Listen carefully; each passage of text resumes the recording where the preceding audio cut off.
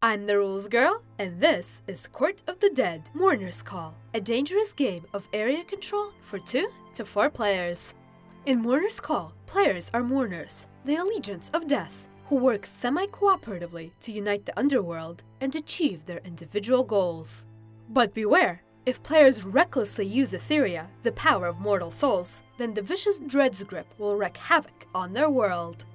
The goal of the game is to win, and you win by having the most points at the end of the game, earned by collecting unity tokens, completing your ulterior motive, and gaining the most influence in the 3 factions.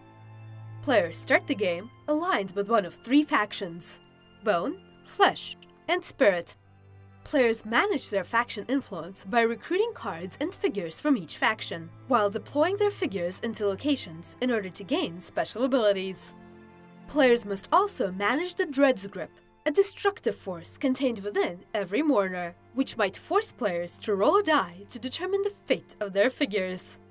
Also, players must pay tithes to heaven and hell by wagering etherea, the power contained within mortal souls.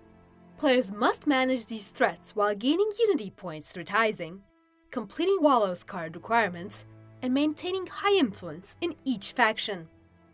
Mourners Call is played over several rounds, divided into 8 different phases. 1. Ethereal distribution. 2. Wallow's cards. 3. Court card drafting. 4.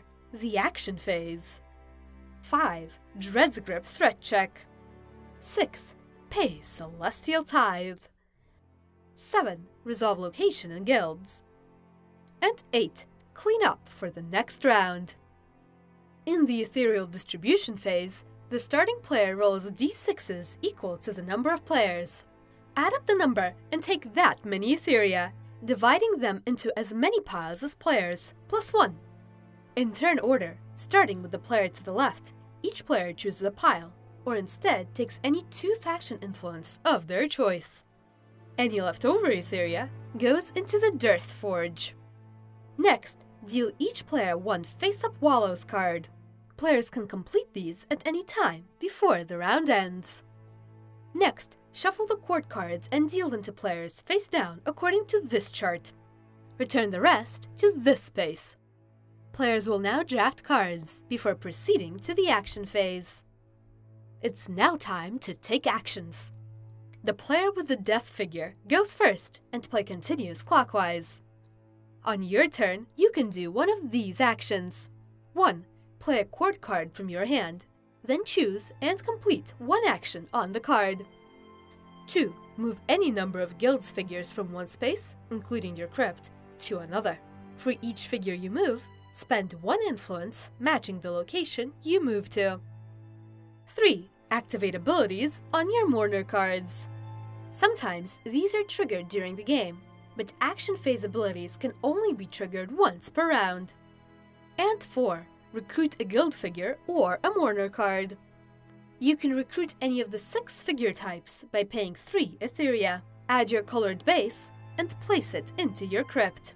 Then, move your matching guild token up 1 space, and increase the dreadsgrip threat meter by 1. Instead of a figure, a player may also recruit a mourner card for 5 etherea, drawing the top 2 mourner cards from any faction deck, keeping 1 and returning the other to the bottom of the deck. Take the matching guild figure and repeat the same steps of recruiting a guild figure. Play continues clockwise until each player has passed consecutively. If you've already passed, you may still take actions on your next turn. Next, players will resolve the dreadsgrip threat. This token determines which threat limit is triggered. If a location contains more figures than the threat limit, each player present must roll once for each figure. A player with the Dreadsbane token will not roll for their figures. Rolling a 1 removes the game figure from the game. Rolling a 2 returns it to the owner's crypt. And a 3 through 6 results in no effect. In the 6th phase, players must each tithe to heaven and hell. This is the celestial tithe meter, and this tracker determines the quota for how much etherea must be paid. Tithing will keep the meter in check and grant unity tokens, which are worth points at the end of the game. But beware, refusing the tithe or not meeting the quota will have dire consequences. In this example, players must collectively contribute 8 etherea. Begin by adding etherea from the Dearth Forge to the quota. Then, players secretly choose how much etherea they'll contribute, and simultaneously reveal them. If the quota is met, all players who contributed gain 1 unity token, with the player who contributed the most instead taking 3. Each player who didn't contribute must lose 1 faction influence of their choice. If the quota isn't met, increase both the dreadsgrip and celestial tithe trackers by 2. The player who contributed the least loses 2 unity tokens, or 2 faction points if they didn't have the unity. Additionally, if the celestial tracker is at 13, they lose another 3 unity tokens. And if the dreadsgrip tracker is at 10, they lose 1 mourner card and its matching figure. Now, players will resolve locations and guilds. The player with the most figures in each location may choose to gain its bonus, like Vadlum Gates, which gives them 1 unity token, 1 faction influence of their choice, and reduces dreadsgrip by 1, but also increases the celestial suspicion tracker by 1. Next, resolve guilds in numerical order, granting its bonus to the player with the most figures of its type. Finally, prepare for the next round by resolving any mourner cards with end-of-round effects, discarding Wallows cards, and resetting all used cards for the next round. The game continues until there are no remaining unity tokens at the end of a round. If the last token is taken during the action phase, each player gets 1 final turn. Now, it's time to score. Players receive points for each faction depending on their individual influence, 1 point for each unity token, and points for their ulterior motive card. The player with the most points wins the game, with ties going to the player with the most etherea. If still tied, the player with more mourner cards wins the game. Ready to play?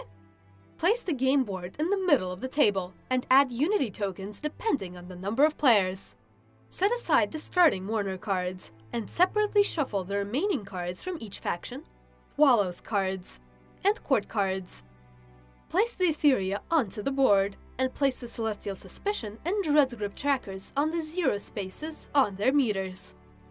Place the Malavestros and guild figures nearby. Give each player mat 10 guild figure bases and 6 track tokens of their color. Give each player 3 track tokens and 2 etherea pieces. Separate and shuffle the ulterior motive cards and give 1 to each player. Each player secretly keeps 1 of these cards, removing the other 2 from the game.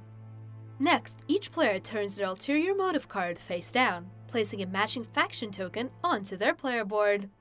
Each player takes 1 starting mourner card matching their faction and places a matching guild figure onto their crypt. Finally, place a guild tracker token onto the first space of the matching guild. The oldest player takes the All-Taker figure and goes first. Court of the Dead, Mourners Call launches today on Kickstarter, so check it out if you're interested. If you enjoyed this video, consider liking it and subscribing to the Dice Tower for rules explanations, reviews, and more.